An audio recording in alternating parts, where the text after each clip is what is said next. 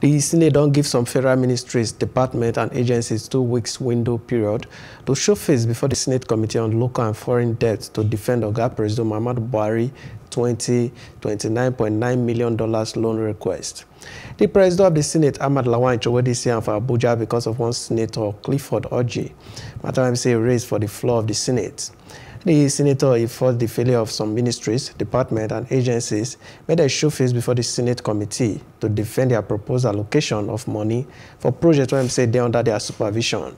Some of the joint body when say they never show face now the Federal Ministry of Education, the Federal Ministry of Power, the Niger Data Development Commission, the Federal Ministry of Water Resources, the Federal Ministry of Communication and Digital Economy, the Federal Ministry of Health, the Federal Ministry of Humanitarian Affairs, and the Federal Ministry of Agriculture.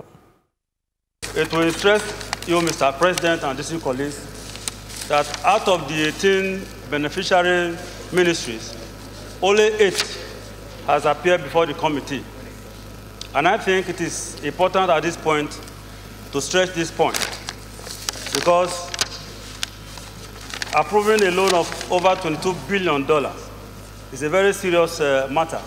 And we think we need some serious explanation for the ministries to enable us, submit our report to the Senate.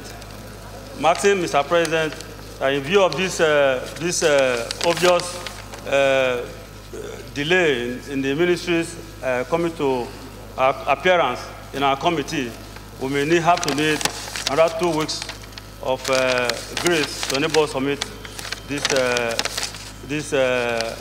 make this submission to the Senate. It's not open to debate, but let me advise that this Senate is committed to ensuring that such important issues like the foreign loan request of the executive needs to be treated with seriousness by both sides. The Senate is making every possible effort to ensure that we understand why the request. Therefore, we need details, we need information so that we take the appropriate decisions as quickly as possible.